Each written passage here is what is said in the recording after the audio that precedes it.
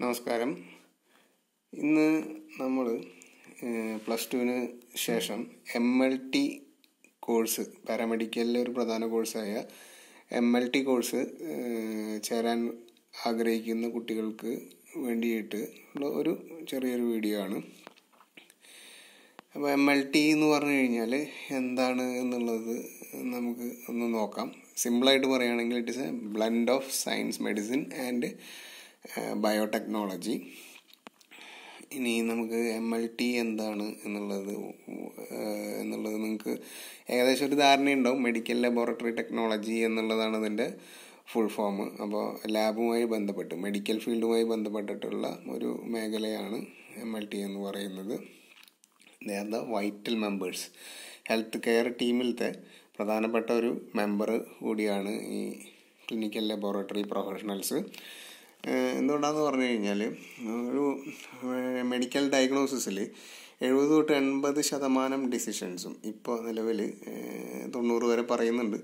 അത്രയും decisions, ഡയഗ്നോസിസിൻ്റെ decisions and അതിൻ്റെ therapy ഒക്കെ ഈ ലാബ് ടെസ്റ്റ് റിസൾട്ട്സിനെ ബേസ് ചെയ്തിട്ടാണ്. അപ്പോൾ ഓരോ ടെസ്റ്റ് റിസൾട്ടും അത് ചെയ്യുന്ന പ്രൊഫഷണലും അത്രയും ഇമ്പോർട്ടൻ്റ് ആണ് ആ ഹെൽത്ത് കെയർ ടീമിന്. അതുപോലെ തന്നെ പറയുകയാണെങ്കിൽ ഇപ്പോഴത്തെ കാലത്ത് ഒരു മോഡേൺ മെഡിസിൻ മേഖലയിൽ ഒരു ലാബ് ഇല്ലാതെ അത് പ്രോപ്പറായിട്ട് ഫങ്ഷനിങ് ആവില്ല. അപ്പം അതുകൊണ്ട് തന്നെ അതൊരു പ്രധാനപ്പെട്ട ഒരു ഇമ്പോർട്ടൻ്റ് ഒരു കണ്ണിയാണ് ഹെൽത്ത് കെയർ ഫീൽഡിൽ. ഇനി നിങ്ങൾക്ക് അറിയുന്നുണ്ടാവും എവിടെയൊക്കെയാണ് ഈ ലാബ് ടെക്നോളജിസ്റ്റുകൾ വർക്ക് ചെയ്യുന്നത്. പ്രധാന മേഖലകൾ കാണുന്നത് നിങ്ങൾ കണ്ടിട്ടുണ്ടാവുക.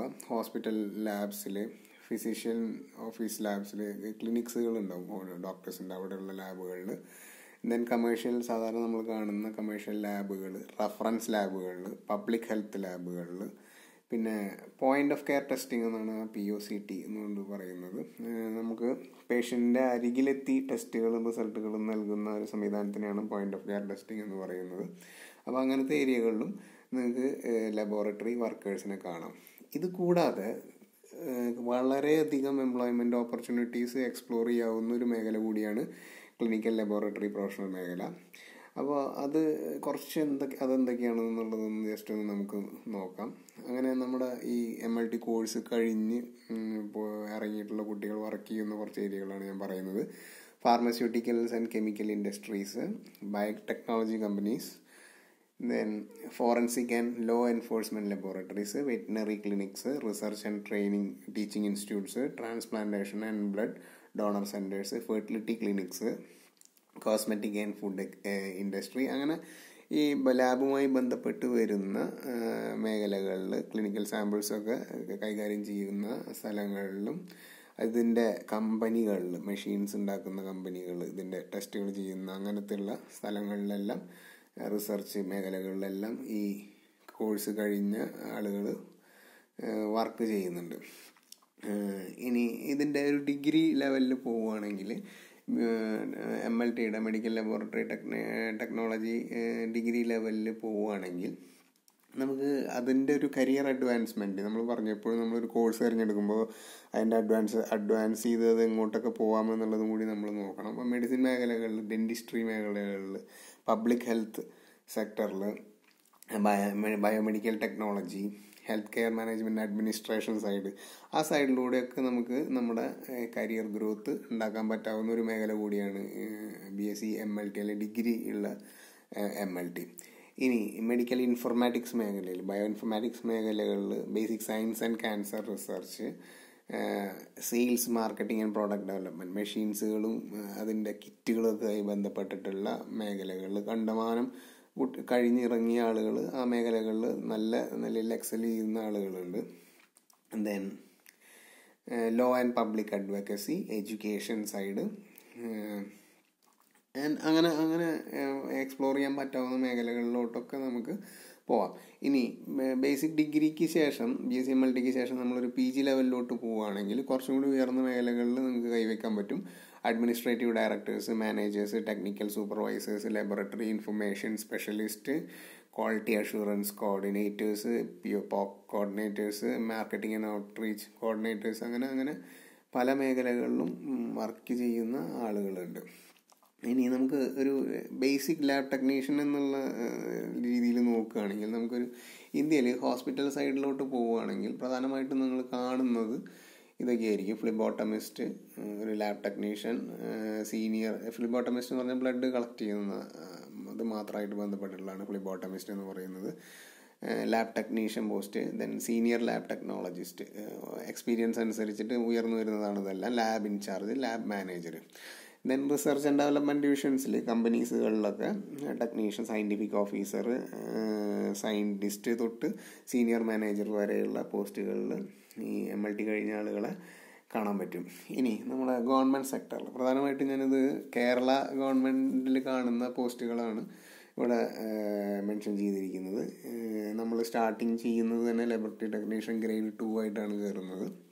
പിന്നെ പ്രൊമോഷൻ കിട്ടി grade 1, senior TB lab supervisor, STLS എന്ന് പറയുന്ന post, chief laboratory technician, district laboratory technician, അതൊക്കെ ഒരു ഹയർ പോസ്റ്റുകളാണ്, DLT എന്ന് പറയുന്നത്. Then junior scientific officer, direct entry ഉള്ളതാണ്, PG വേണം അതിനകത്ത്. Then postmortem technician. പിന്നെ അതർ സിസ്റ്റത്തിൽ other department, animal ഹസ്ബൻഡറിയിലെ lab technician, diary ഡെവലപ്മെൻറ്റിലെ lab technician, Ayush ഡിപ്പാർട്ട്മെൻറ്റുകളിലുള്ള lab technicians. അങ്ങനെ ലാബ് ടെക്നീഷ്യൻസിന് ഗവൺമെൻറ് സെക്ടറിലും പോസ്റ്റുകൾ ധാരാളം ഉണ്ട്. ഇനി നമുക്കൊരു ടീച്ചിങ് സൈഡിലോട്ട് വരികയാണെങ്കിൽ, പ്രധാനമായിട്ടും ടീച്ചിങ് ഇൻസ്റ്റിറ്റ്യൂട്ടുകളിൽ അവിടെ കാണുന്ന പോസ്റ്റുകളാണ് ഈ കാണുന്നത്. നിങ്ങൾ ട്യൂട്ടർ ഇൻ MLT, ഇൻസ്ട്രക്ടേഴ്സ് തൊട്ട് lecture assistant professor, associate professor, professor, HOD, principal വരെയുള്ള പോസ്റ്റുകൾ നിങ്ങൾക്ക് ഈ MLT കോഴ്സ് കഴിഞ്ഞ് കഴിഞ്ഞാൽ കയറാം. ഇനി കോഴ്സുകളിലേക്ക് നമുക്ക് പോകാം. അപ്പോൾ നമ്മളൊരു കരിയർ അഡ്വാൻസ്മെൻറ്റ്, ഇതിൻ്റെ ജോലി സാധ്യതകൾ, പോസ്റ്റുകളൊക്കെ കുറിച്ച് പറഞ്ഞു. ഇനി കോഴ്സ് എന്താണെന്നുള്ളതാണ് പറയാൻ പോകുന്നത്. 2 ടൈപ്പ് കോഴ്സ് മുന്നത്തെ ഒരു വീഡിയോയിൽ ഞാനിത് പറഞ്ഞിട്ടുണ്ട്. ഡിഗ്രി, 4 വർഷത്തെ ഡിഗ്രി കോഴ്സാണ്. ഓരോ വർഷവും അതിൻ്റെ എക്സാംസ് ഉണ്ടായിരിക്കും. ഏകദേശം ഒരു 15 പേപ്പർ 4 വർഷം കൊണ്ട് കംപ്ലീറ്റ് ആക്കണം. പിന്നെ ഈ തിയറി വർക്കിൻ്റെ ഒപ്പം BScMLT ഓരോ ഇയറിനും നമുക്ക് ഹോസ്പിറ്റൽ ട്രെയിനിങ് ഉണ്ട്. ഹോസ്പിറ്റലിൽ പോയിട്ട് ഹാൻഡ്സ് ഓൺ ട്രെയിനിങ് ഇതിൻ്റെ ഒപ്പം ചെയ്യണം. അപ്പോൾ ബോത്ത് തിയറിറ്റിക്കലി ആൻഡ് പ്രാക്ടിക്കലി നിങ്ങൾ ഒരു നല്ല ടെക്നോളജിസ്റ്റായിട്ട് 4 വർഷം കൊണ്ട് മാറാൻ പറ്റും. കേരള യൂണിവേഴ്സിറ്റി ഓഫ് ഹെൽത്ത് സയൻസിൻ്റെയാണ് ഇതിൻ്റെ എക്സാംസ് എല്ലാ വർഷവും നടത്തുന്നത്. ഇനി 2 വർഷത്തെ ഡിഗ്രി കോഴ്സാണ് രണ്ടാമത്തെ കോഴ്സ് എന്ന് പറയുന്നത്. It is called diploma in MLT, DMLT എന്ന് പറയുന്ന 2 വർഷത്തെ കോഴ്സാണ് കേരള ഗവൺമെൻറ് ചെയ്യുന്നത്. അതിൽ 2ാമത്തെ വർഷം മാത്രമാണ് എക്സാം ഉള്ളത്. രണ്ടാമത്തെ വർഷം അവസാനം എക്സാം ഉള്ളത്. ഇതിനും ഇതുപോലെ തന്നെ തിയറി ഒപ്പം പ്രാക്ടിക്കലാണ് കൂടുതൽ ഇമ്പോർട്ടൻസ്. ഹോസ്പിറ്റൽ ട്രെയിനിങ്ങും ഇതോടൊപ്പം ഉണ്ടാവും. ഇനി നമ്മൾ കോഴ്സിൻ്റെ ഡീറ്റെയിൽസിൽ പോവുകയാണെങ്കിൽ, ഇത് ഞാൻ കഴിഞ്ഞൊരു വീഡിയോയിൽ ഞാൻ പറഞ്ഞിരുന്നു. പാരാമെഡിക്കൽ കോഴ്സുകൾ നോക്കുന്നിടത്ത് തന്നെയാണ് ഈ MLT കോഴ്സുകൾ നമ്മൾ നോക്കുന്നത്. ഡിഗ്രി BScMLT നോക്കുകയാണെങ്കിൽ കേരള യൂണിവേഴ്സിറ്റി ഓഫ് ഹെൽത്ത് സയൻസിൻ്റെ സൈറ്റിൽ കയറി കഴിഞ്ഞ് കഴിഞ്ഞാൽ എല്ലാ ഡീറ്റെയിൽസും അതിനകത്തുണ്ട്.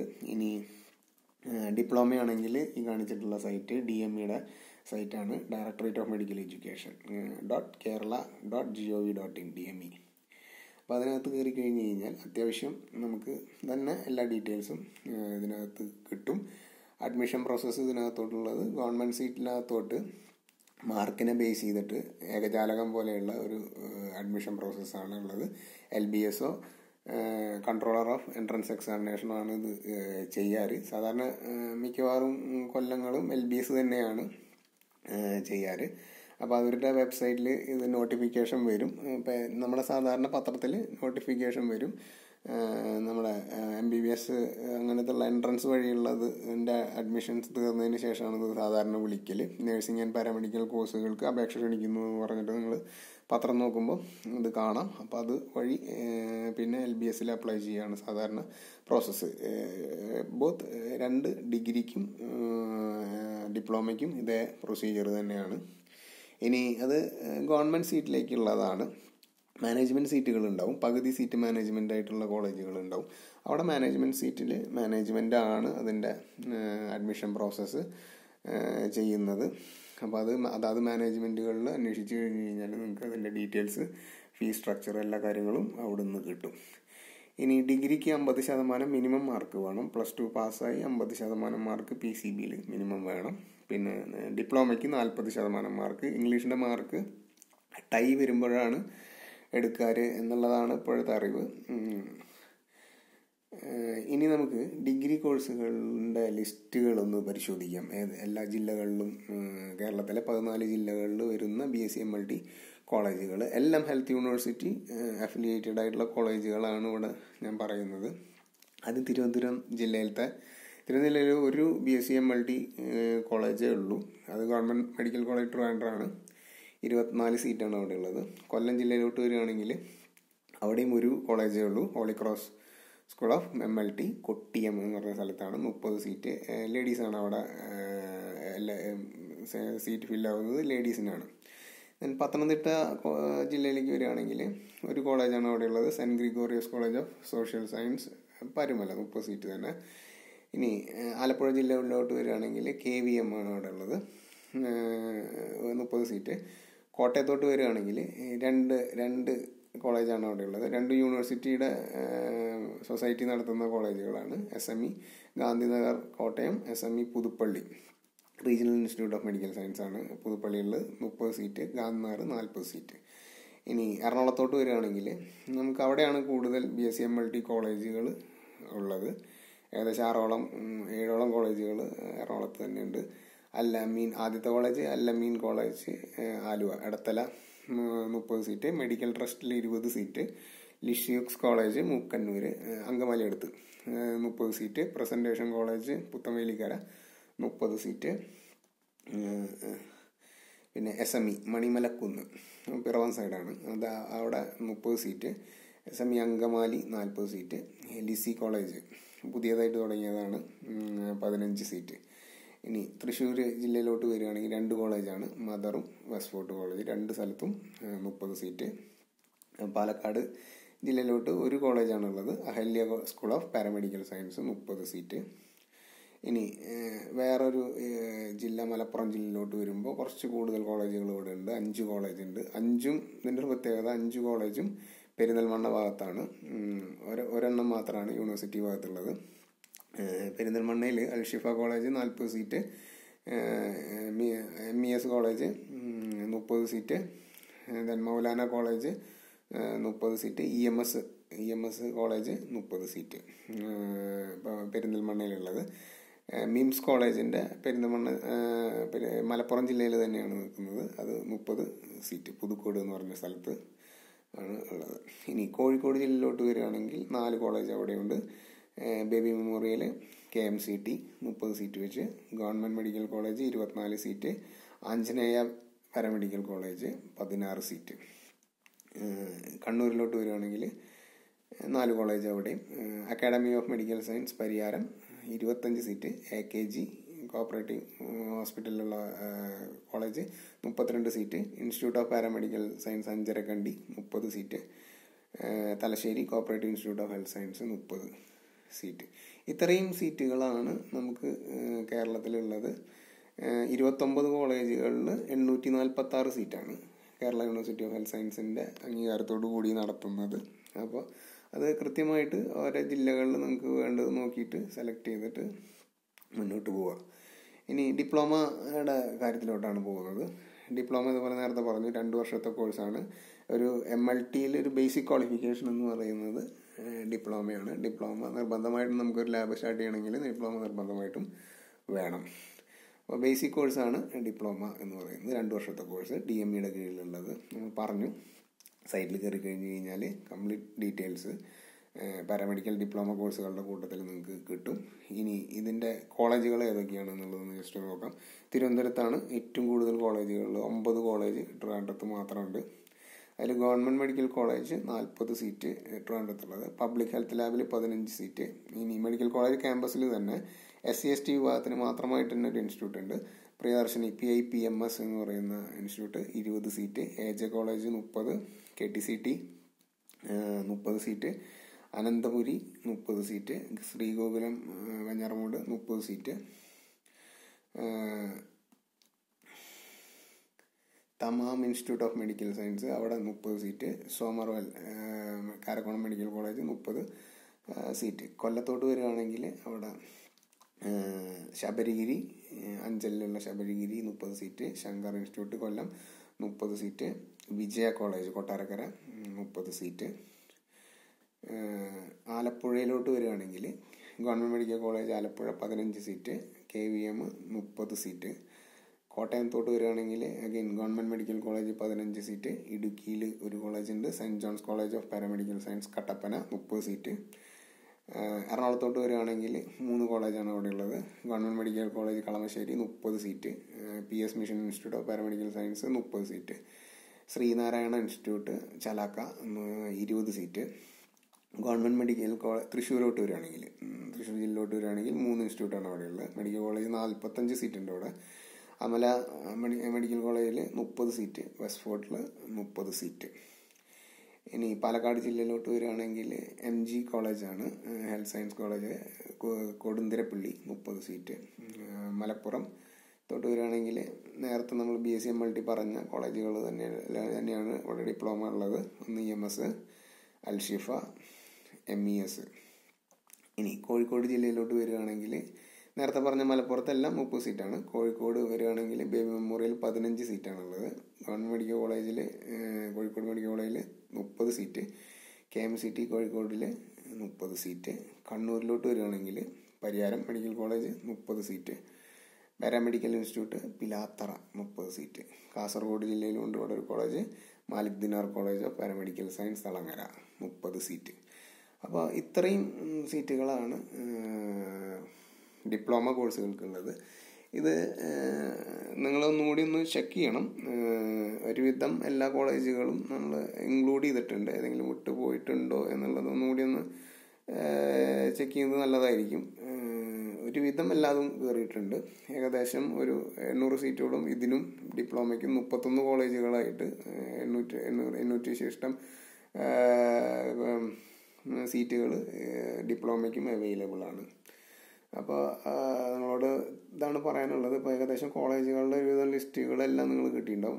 ജില്ലകളും കാര്യങ്ങളും നോക്കി കൃത്യമായിട്ട് ഗവൺമെൻറ് റെക്കഗ്നൈസ്ഡ് ആയിട്ടുള്ള കോഴ്സുകൾക്ക് ചേരാവൂ. പാരാമെഡിക്കൽ കോഴ്സുകൾക്ക് ചേരുമ്പോൾ തട്ടിപ്പ് കണ്ടമാനമുള്ള ഒരു മേഖലയാണ് പാരാമെഡിക്കൽ മേഖല. വ്യക്തമായിട്ടൊരു കൗൺസിലോ മാനദണ്ഡങ്ങളോ കൃത്യമായിട്ട് ഇല്ലാത്തത് കൊണ്ട് ആർക്കും തുടങ്ങാം എന്നുള്ളൊരു രീതിയിലാണ് ഇതിൻ്റെ പോക്ക്. അപ്പോൾ കൃത്യമായി റെക്കഗ്നൈസ് ചെയ്ത കോഴ്സുകളാണ് പോകുന്നതെങ്കിൽ നിങ്ങൾക്ക് നല്ലൊരു ടെക്നോളജിസ്റ്റായിട്ട് പുറത്തിറങ്ങാം. അതിന് ആ സർട്ടിഫിക്കറ്റിന് വിലയുണ്ടാവും. ബാക്കി ഇതുപോലെയുള്ള എവിടെയെങ്കിലുമൊക്കെ തട്ടുകട കോഴ്സുകൾ എന്നാണ് നമ്മൾ പറയുന്നതിന്. അങ്ങനെ പഠിച്ചു വരുന്നവർക്ക് അതിൻ്റെ ക്വാളിറ്റി ഉണ്ടാവില്ല. ഏതെങ്കിലും പ്രൈവറ്റ് ലാബുകളിലോ ഹോസ്പിറ്റലുകളിലോ വർക്ക് ചെയ്തിട്ടുള്ള എക്സ്പീരിയൻസ് ഉണ്ടാവും അവർക്ക്. പക്ഷേ ഒരു സർട്ടിഫിക്കറ്റ് വാല്യൂ എന്തായാലും ഉണ്ടാവില്ല. അങ്ങനെ ഒരു ഇതിന് ചെല്ലുമ്പോൾ നിങ്ങൾ തന്നെയാണ് റെക്കഗ്നൈസ്ഡ് ആയിട്ടുള്ള കോഴ്സുകൾ തന്നെയാണ് എപ്പോഴും മുന്നിൽ നിൽക്കുക. അങ്ങനത്തെ ഇതിനകത്തോട്ട് ചെന്ന് പെട്ട് നിങ്ങളുടെ ഭാവി കളയാതിരിക്കുക. അപ്പോൾ ഗവൺമെൻറ് റെക്കഗ്നൈസ്ഡ് ആയിട്ടുള്ള കോഴ്സുകൾ എപ്പോഴും തിരഞ്ഞെടുത്ത് പഠിക്കാൻ നോക്കുക. അതാണ് നിങ്ങളോട് കൃത്യമായിട്ട് പറയാനുള്ളത്.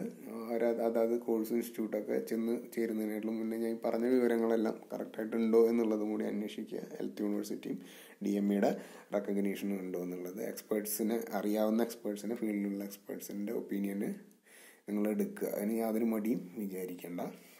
ഇനി നിങ്ങളുടെ എന്തെങ്കിലും ഹെൽപ്പ് വേണമെങ്കിൽ ഇതുമാതിരിയുള്ള കോഴ്സുകൾ അംഗീകൃതമാണോ അല്ലയോ എന്നുള്ളതൊക്കെ അറിയാൻ വേണ്ടിയിട്ട് 2 പേരുടെ കോൺടാക്ട് നമ്പർ ഞാൻ ഇതിനകത്ത് വെക്കുന്നുണ്ട്. ഒന്ന് student association of medical technologist, അവരുടെ അസോസിയേഷനാണ്, സ്റ്റുഡൻസിൻ്റെ അസോസിയേഷനാണ്.